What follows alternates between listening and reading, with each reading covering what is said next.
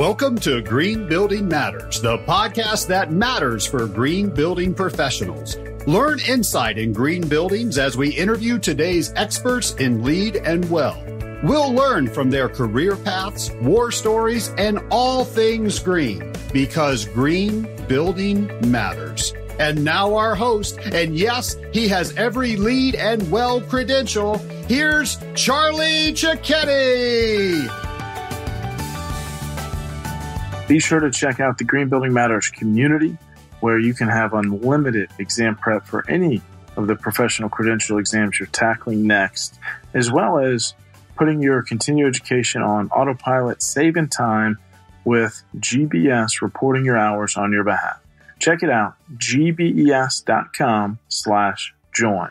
Now, enjoy this episode of the Green Building Matters podcast.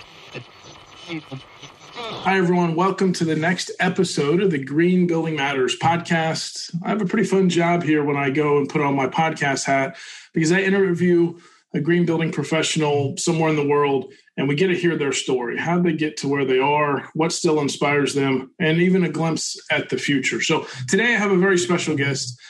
This gentleman's become a very good friend of mine in this green building movement. We've done many master classes together. We've just encouraged each other as we're growing our businesses. And while I'm in Atlanta, Georgia, Emmanuel Pauwels is in Barcelona, Spain. So Emmanuel, how are you doing today? I'm doing great, Charlie, and nice to catch up with you. So I'm looking forward to this chat together. Yeah, well, I can't wait to tap into your passion for not just green buildings, but especially regenerative design, the next chapter. I know you're dedicating everything to that. But to kind of tell our listeners, where you had that origin, your origin story, Emmanuel, take us back. Where'd you grow up and where'd you go to school? Well, I'm from Belgium, Charlie. It's a very small country the size of Delaware for those that live in the U.S.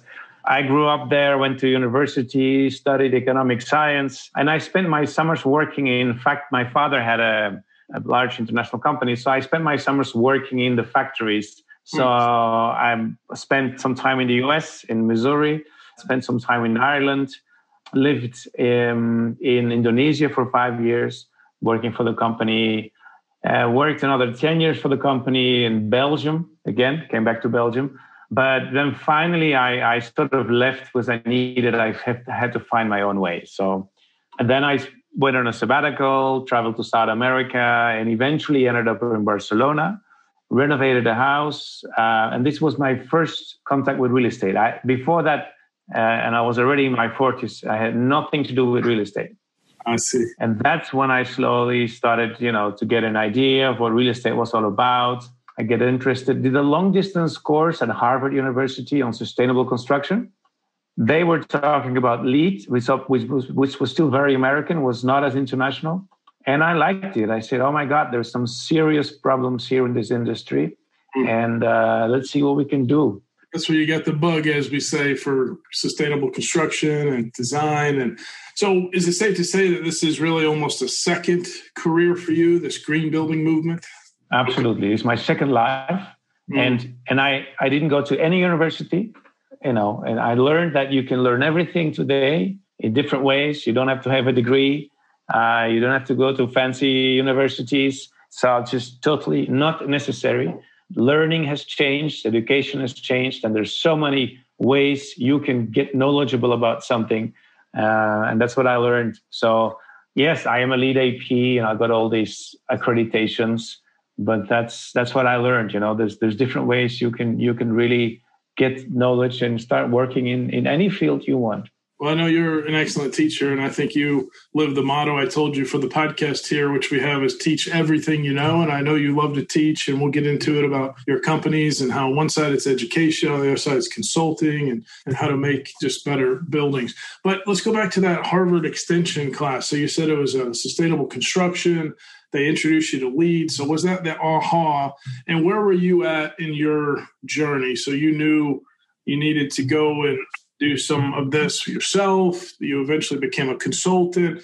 Help connect the dots from that. Wow, this is a better way to do it. Looks like this industry needs help. What was the next thing you did? The real wow was because I was going back and forth to Indonesia a lot, between Europe and Indonesia.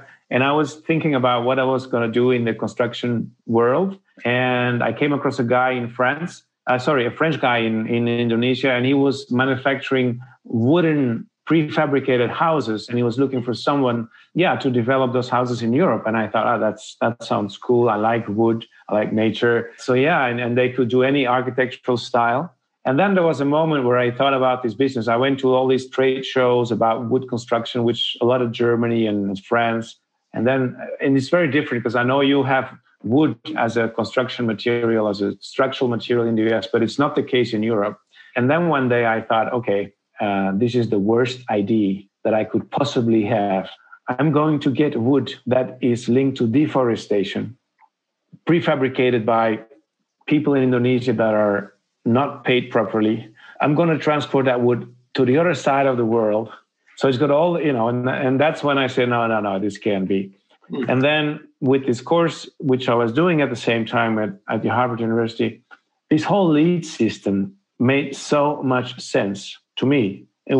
And that's something, Americans can do really, really well. It's like they got this very clear, easy to implement system, which covers all the items. And this was still very new in Europe. I said, this is it. And I was looking at this industry with beginner's eyes. I'm not an architect, not an engineer. And it was a bit difficult at the beginning because they were speaking a certain jargon and language but I realized very quickly that all these sustainable issues are not part or were not part of their education. So there was a need to get updated on the sustainability. I'm happy that LEED was that system that you were able to use. I know you've worked on many LEED projects all through Europe, but you also work in other programs. But I like to ask just people along the way, Emmanuel, were there any mentors, anyone that you kind of looked up to, maybe influenced you, maybe even opened a door for you? Not in my first career, Charlie. I'm not going to go back to my first career, but in my second career, definitely for me, Bill Reed is one of the, a guy which I adore and what he does and how he thinks.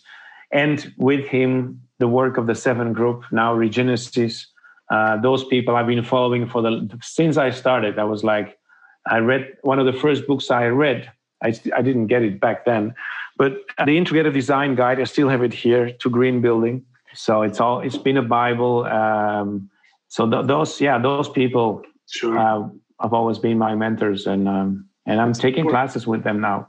Oh, and then it's come full circle to what's really even next. I know you're working on what's next. But let's connect the career path dots a little bit. So, you're a founder, you're an owner, you're an entrepreneur, but today you call yourself a regenerative practitioner. So just connect the dots and tell us more about your companies, Green Living Projects and Green Living Education, and your team in Europe. Well, I started in DDI myself, doing consulting, got one job, another one. And then so we started growing, and the company I created was Green Living Projects. And recently I was reflecting on the name, and it's still very relevant. The word living is in there. And even now we're moving towards more regenerative work. We've grown to a group of 7 people. And yes, I must say I'm proud that today, when I look back, with the work we do, we can support 7 families financially, allowing them to do something they're really passionate about. And I remember when I started, some of the thoughts was, oh my God, if I could just make a living for myself doing this kind of work. And that happened. And now we're 7, and we could grow even more, but we've decided intentionally that our growth is going to be through collaboration. So we still have a lot of growth ahead of us, but not by employing more people. We now believe really in setting up mutually beneficial relationships like the one we're having, Charlie, and just not by employing more people. And we've been doing sustainability. We keep doing sustainability. But I think what is really changing in the projects that we're doing, if I look at mainly the last year, but looking forward, doing more projects that aim to create a systemic change. For instance, we're now starting a project at the end of this month. A project, it's a very large camping site with bungalows, and some new people bought this, and they want to create a new place, and they want to redefine tourism. Instead of people coming there and you can be sustainable, you can leave less waste. They want to really regenerate the local area, create a different kind of economy, doing the same project, similar project, same topic, a regenerative resort in Sri Lanka. Same kind of, change. How does a resort, how can it become regenerative and a force for creating more life, thriving communities locally? So how can we redefine tourism? So that's really changing. Projects with trying to reach some systemic change. There are other two topics which are really growing, and one is the relationship between the urban and rural areas. There are a lot of issues in urban areas, and there's a lot of questions being asked in rural areas. So how can you reconnect those and give new meaning to that relationship? So that's another area. And then there is this whole area of people that want different lives. So the whole eco-villages, that's a whole movement which is really coming up. So in those areas, we see a lot of growth and a lot of people waking up, realizing they need to do something a bit more conscious, And we still keep doing our projects with LEED certification, but we're looking more for purpose. And we can also see that investors are starting to look for more purpose as well. And so helping projects, they may not be regenerative, but at least bring more purpose to them. Make sure they are applying the right processes, they ask the right questions, bring in more skills. In the recent projects, we have brought in biologists, sociologists, permaculture designers. So that's why we don't want to grow in number of people. You can hire all these skills, but you have to have a network so you can bring them in when a project needs those skills to be present. Well, you've got a great network. I know you know a lot of people, and you can just pick up the phone and bring in that expert.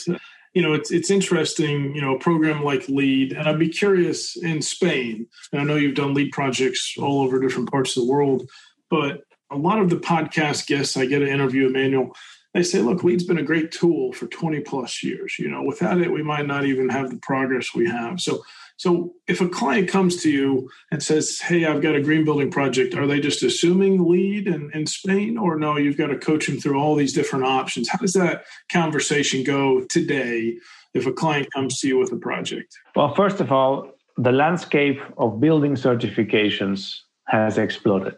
And there's a new one, a new kid on the block, every time. So before it was easier, you had a couple of major rating systems. So the first thing we talk them through is let's look at the landscape of certifications. Let's understand a little bit what's going on, because it is confusing for a developer with all these new grading systems coming up. But our conversation with clients are more about what is the value that you are seeking, and then how can we provide value, and can certification add value to your project?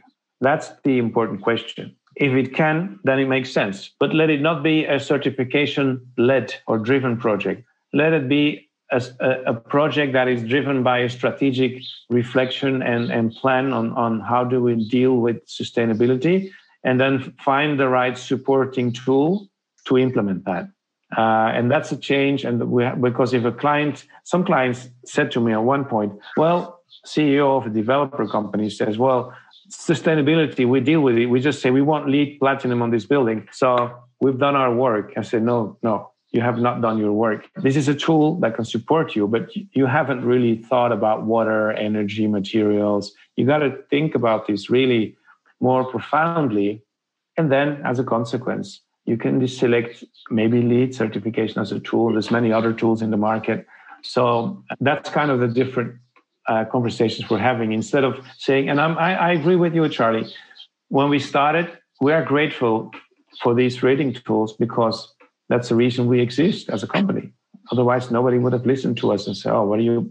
No, this is a program. It's internationally recognized. So that credibility of the program helped us exist and get work.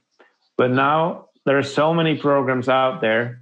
It's on the second level. It's supporting something which needs to be thought of with the right Yeah, thank you for giving us that visual. I've always admired how you run your green building projects. You and I have been fortunate for 3 or 4 years to teach a LEED project immersion, a master class about LEED for new construction or building design and construction. And we've seen the tools and how you coach on how someone should be an excellent LEED project manager. So it's so important. I want to just repeat that for those listening is you're going to be tempted to just chase the certification and chase the points, but there's just so much more to it. There's just so much more to it here. So, okay, well, let's take a look back.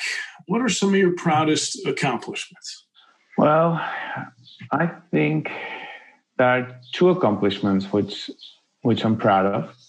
And the first one I think is my home, this home, Calgercho. As far as the profession, the work is concerned. And I think it's the physical manifestation of a new way of living. And for me, it is looking back, because we've been doing this project for the last 5 years. It is the start of a transformation which goes way beyond what I could have imagined when I started this. And I'm excited to see what's coming next. So that physical building, that project really was like, I'm very proud I've done it, because it really is the beginning of a new way of being and working. And the second one, we touched upon it before. I mean, I'm also really proud. We have this with Green Living Projects. I know it's not a big company, but it's 7 people dedicated, and it's a bit of a community. It's like a family. And, that seeing that as a viable system with a lot of vitality and a role where we can help projects doing better. So I think those would, for me, are personally, I'm proud of those 2 achievements. Yeah. Yes. Well, those are amazing. Thank you for taking us there. And I'll throw one more in, and then we'll talk about Calgercho in just a minute in detail. As you've been named as a hero from the International Living Futures on that side. So just when I look up what they said about you, Emmanuel, and for those that don't know, just the entire living building movement and the home that Emmanuel's been working on is a living building, a living home. But they called you a tireless champion for the Institute and programs in Europe, and you actually helped create Living Future Europe. So I wanted to throw that one in there. You've been called a Living Future hero. And from me to you, I think you understand there's the business side of green buildings to have a company and being an entrepreneur. But then there's also this side that I see you going all in on, which is, hey, no. Strategically, even for your business and your employees, you're over here with living buildings and regenerative design and the things that we still need to do to really repair, some of the damage done to our planet. So I just want to say, I'm proud of you for doing that.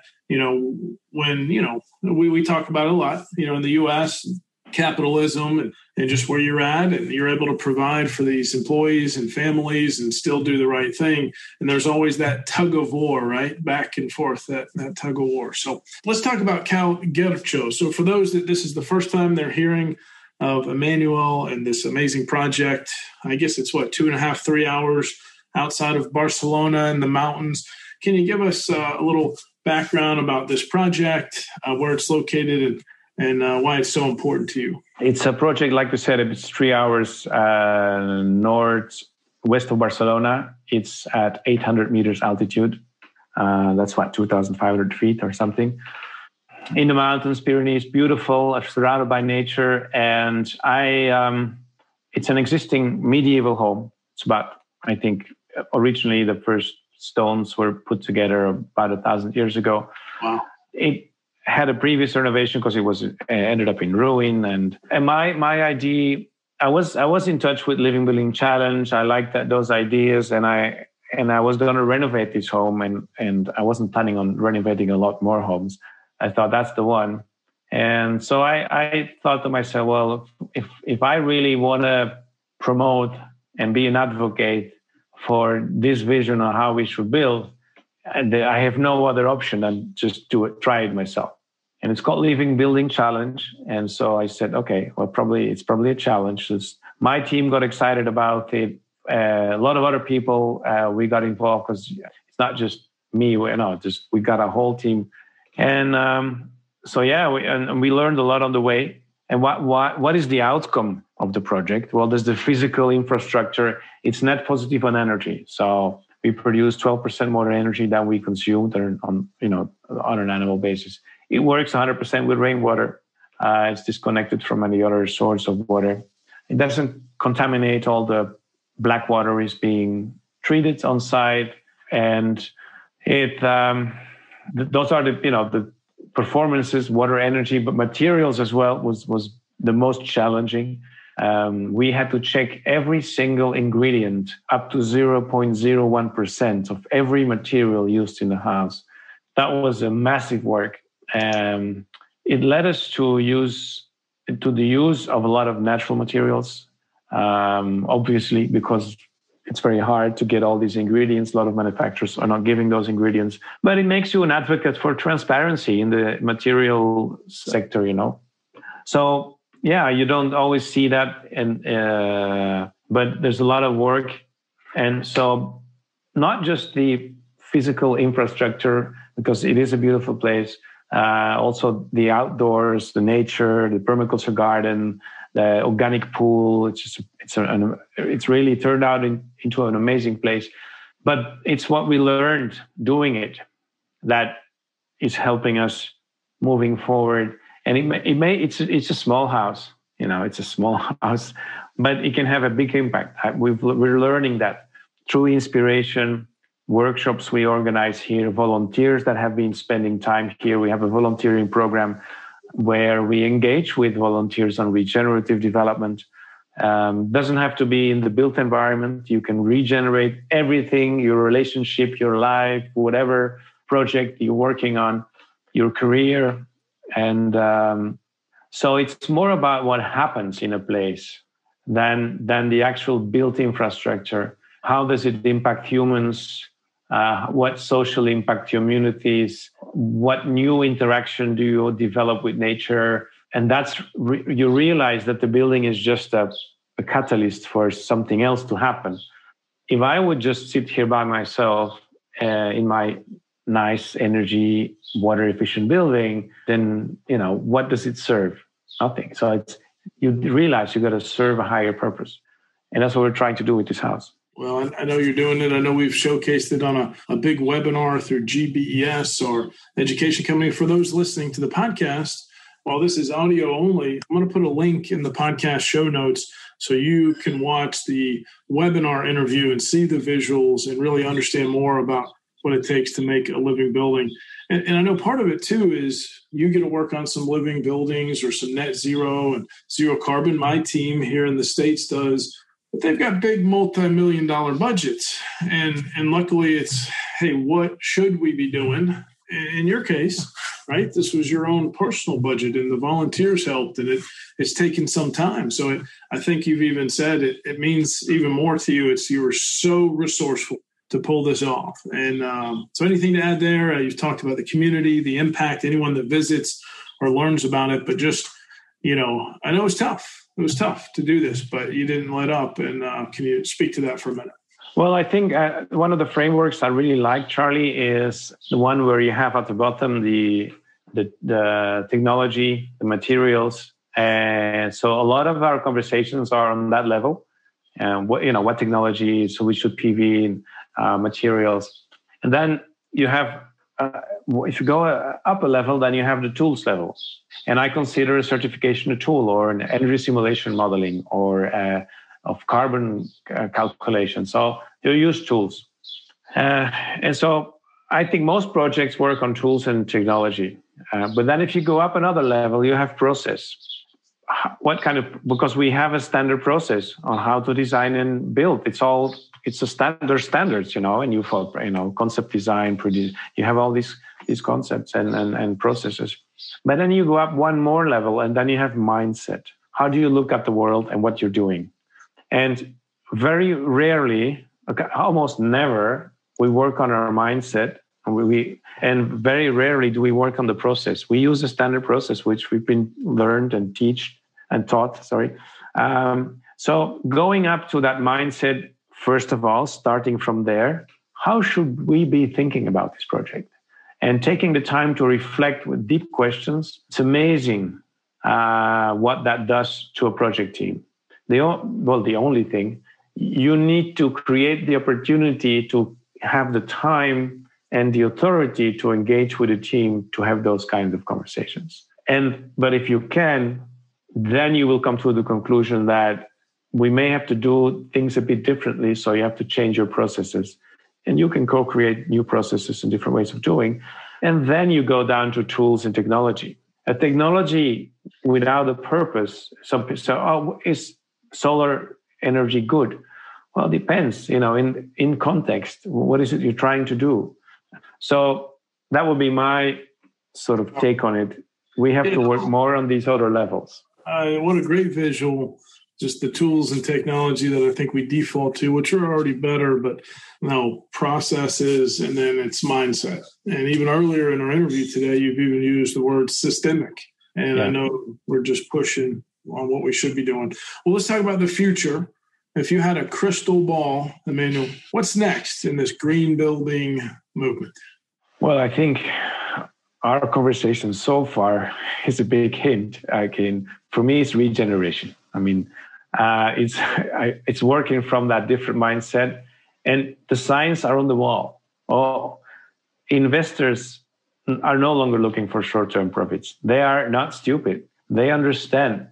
We're not talking anymore about, we are running out of resources. Very soon the conversation will be, we ran out of resources.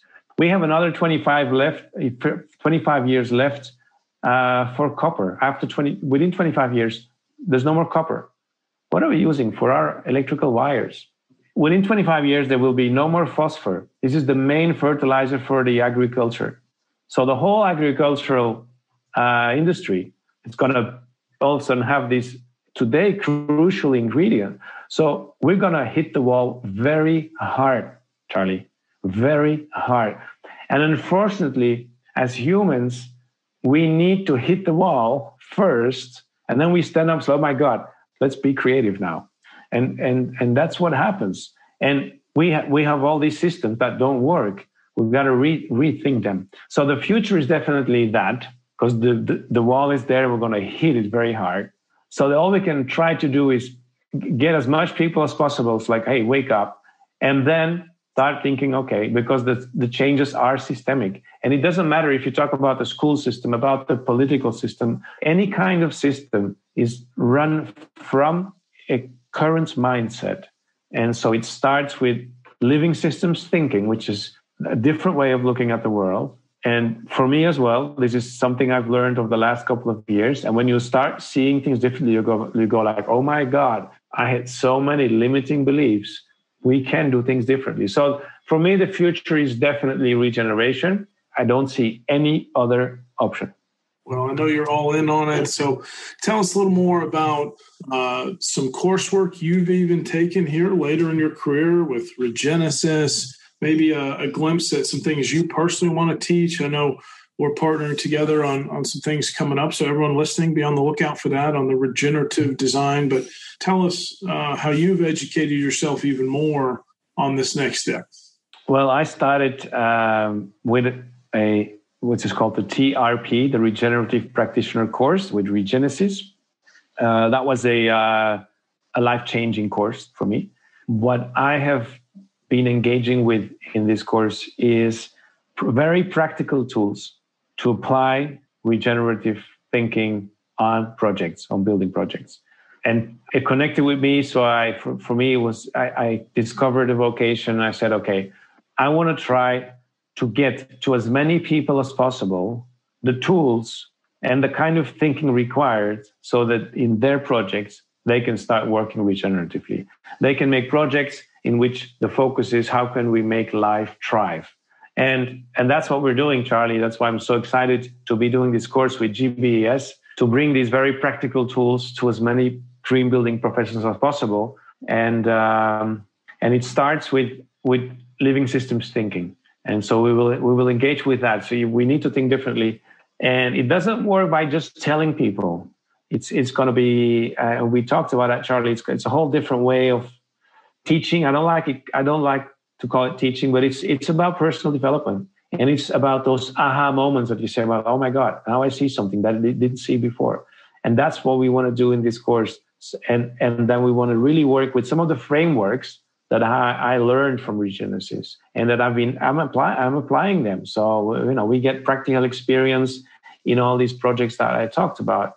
And the more people that have those tools, the more chances we have. There's going to be some regeneration in other projects. I can just feel your energy. I know you're very excited about this, but there's work to do. And so everyone, please be on the lookout for that. I just want to agree with Emmanuel. I've been doing this a long time. And while many of our projects need to fight to get anywhere close to net zero, the ultimate goal is net positive, and beyond that is regeneration. So it's not as far out as we might think, but there's still a lot of education first, right? I mean, when we work on a lead project 15 years ago, if we had some lead APs on the project team, it's just easier. We're talking the same language. And I think that's what you're trying to do as your next step is how do we all get to start talking the same language? But what I keep hearing in this interview is the mindset. It's just the paradigm shift. It's just how do we maybe not totally hit the wall. It's like, feel like we're already hitting the wall and just go ahead and have that paradigm shift. So what's your specialty or gift? What would you say you're really good at? Well, it's funny you asked me. We with the whole team, we had our astral chart read recently. Okay, yeah. But it was wonderful. We have this wonderful person that is really good at making interpretation. And so what it helps you do is start remembering your essence again, because we forgot that. So who are we really? And you start resonating. And so through that exercise and also putting that in common with our team, it seems that I'm quite good at, I would say, sourcing information, and I'm putting it together, integrating it in a different way, and then communicating that to other people. So sort of, and so I seem to be good at that. And also I seem to be able to have a good intuition for what's to come. And with the focus on intuition, I can't really explain why I think some, but it seems to be that I can sort of catch, where we're going, what's going to happen. So I think those are gifts, this communication. That's why I love teaching and seem to be good at that. And that intuition. So, okay, what do we need to be working on? Because there's, some changes coming, and what are those changes? Those are some of your gifts for sure. A few more questions here about you. How about habits or routines? Do you have any good habits or routines? Well, my number one routine, Charlie, the most important one, when I wake up, I get out and I go for a morning walk with the dog. But I'm not doing it only because the dog needs to get out and have a walk. But it's a 20, 30-minute walk before starting the day. It's always in nature because I'm surrounded by nature. But it's about setting an intention for the day. It gives you 20, 30 minutes to say, okay, what is this day about? What are we going to do? What is it I'm trying to do today? How am I going to be for doing that? So this it's, and you can do it with meditation. You can do it different ways. But this is my number one routine, ritual in the morning. It doesn't matter if it's cold in the summer, in the winter. Going out, have that 30-minute walk before, and then I have my breakfast, and which is also routine, or a ritual. But in general, the routines and rituals I have in my life are meant to make sure I'm sufficiently grounded. I take time for myself. I tend to rush into things, and it's same for you. I mean, we get inundated with emails and messages, and so creating rituals are meant to create those moments where it's like, okay. And one more interesting one, Charlie, which I love, this outdoor sauna ritual. I love that one. And this is so, I love, it's a great experience. So I do that regularly. Good for you. The outdoor sauna, and it's right there on the property, and I can't wait to see that hopefully soon. So just the groundedness. Can I ask a follow-up? Do you practice gratitude or just staying grounded in general? It helps you be present. So I'm trying to understand, is it more about being present and have intention for the day? Is it also practicing some gratitude, or all that's together? It goes together, Charlie. First, I reflect on, okay, what is it? It goes beyond your agenda, of course it's based on your agenda. What is it? What's here today? What meetings do I have? What I'm trying to do? And you always try to find that level of quality in what you're going to do that day. And then you think about how do I need to be? What kind of person do I need to bring to these meetings or this? Be conscious about that, because sometimes we're tired or we get excited or so we, and there is a moment of gratitude by definition, because it's always in nature. And so I think about things I'm grateful for. So it sort of goes together. It's the same. No, thanks for taking us there. And there's one more nugget that I totally also agree with is, how does that other party want you to show up? Maybe it's the end of the day, your willpower's worn down, but that other party, how do they want you to show up? So I think you're saying, what's it take? 2 seconds to just say, you know what? I need to show up like this for this situation. So that's great. This is really good. Let's talk about the bucket list. Emmanuel, I'm a fan of bucket list. What are 1 or 2 things on your bucket list? Is there some adventure, some travel, write a book? What's on the bucket list? Okay. Well, a bucket list is, I guess it's experiences that we want to achieve before we move on. The bucket. Yeah. So not to be too good, but just what else is out there you'd want to do? For me, Charlie, I have traveled quite a lot. I've lived in 5 different countries. I've been in about 60 plus countries. I've traveled quite a lot. And so I would say at this stage in my life, my bucket list is basically find joy in the small everyday things of life. It's not, maybe not as, everybody has their own bucket list.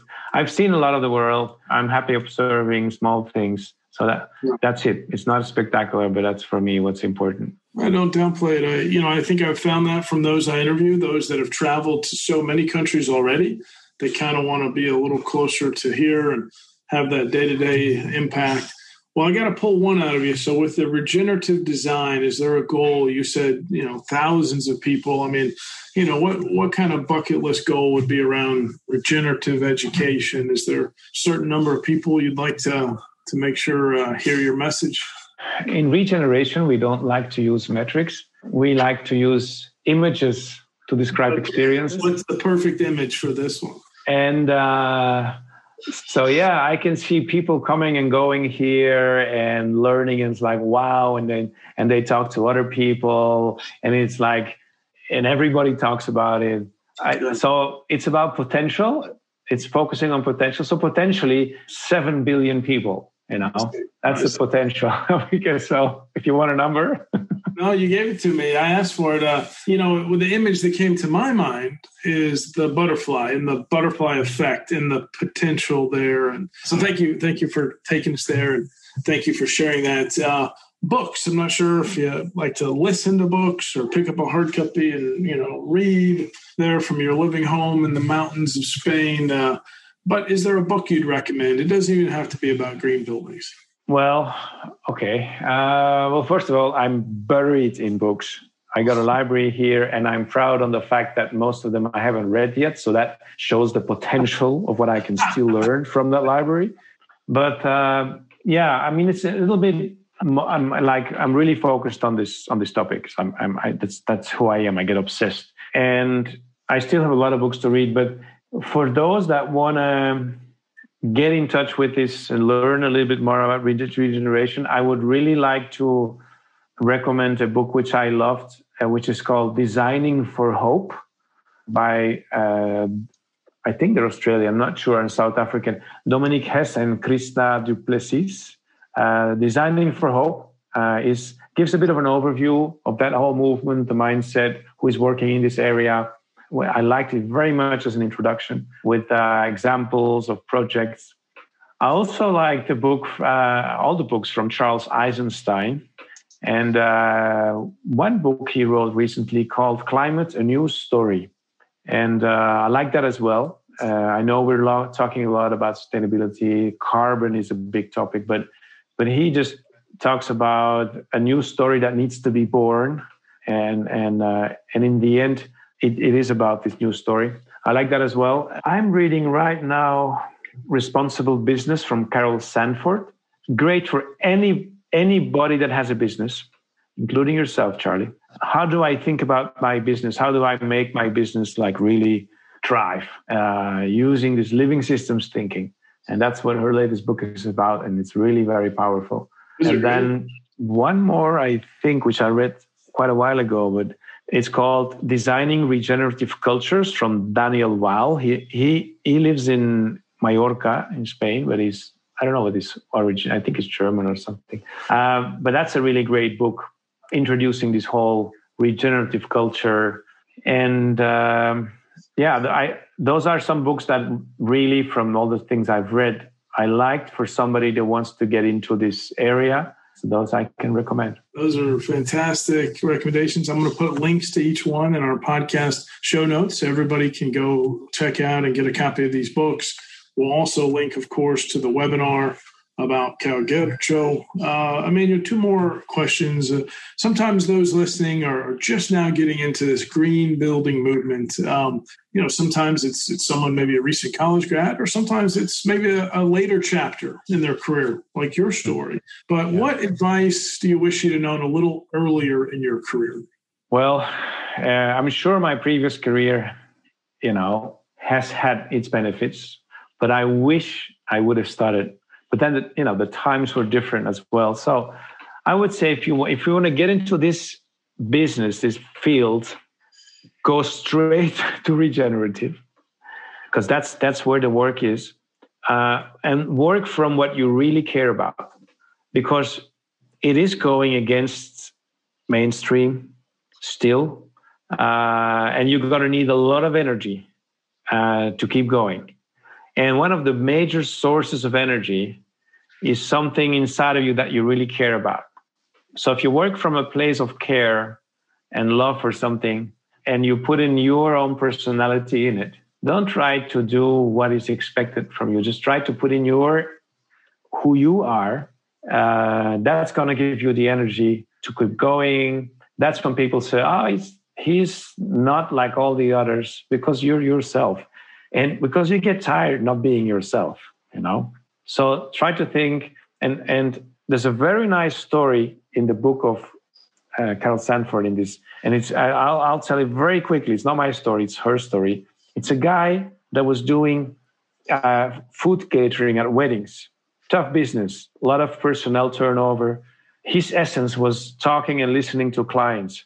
End of the story is he changed his business, going back to his essence.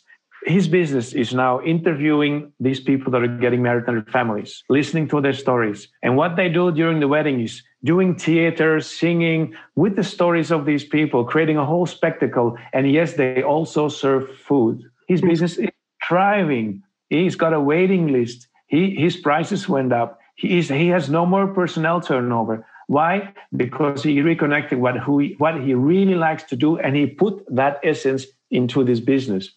So that's what I'm trying to say. Be yourself, and work from something you're really passionate about, and then you'll be really good. Oh, wow. That was awesome. And I know our previous jobs and careers, in your case, you got to travel the world, see cultures. You got to understand the U.S. and how to do business here. I'm sure it helps you with your real estate clients and how to handle that side of it. But sometimes we also learn, what do we want to do and what do we not want to do, right? And so that's part of those previous experiences. But I think that's another vote for this book. So lastly, as we start to wrap up here, let's just say someone is jumping in right now. They're getting inspired by hearing your story, Emmanuel. What words of encouragement do you have for them? I would say this is a field where this is only growing.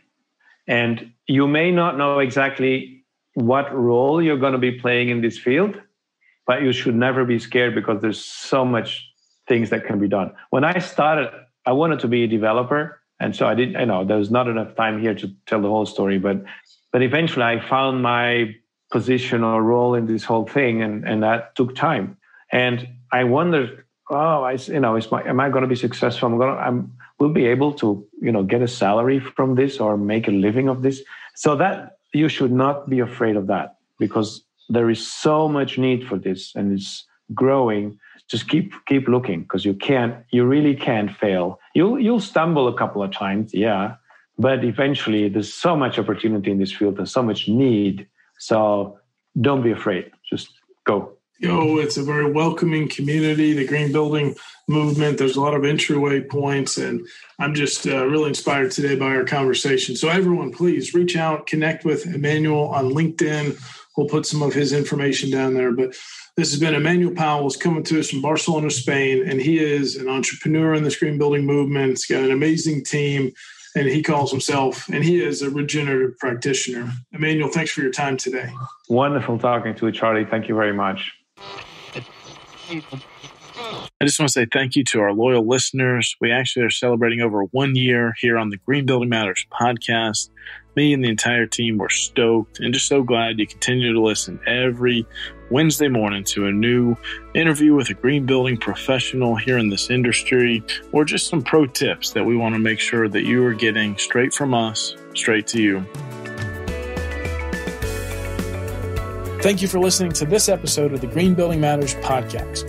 At gbes.com, our mission is to advance the green building movement through best-in-class education and encouragement. Remember, you can go to gbes.com/podcast for any notes and links that we mentioned in today's episode.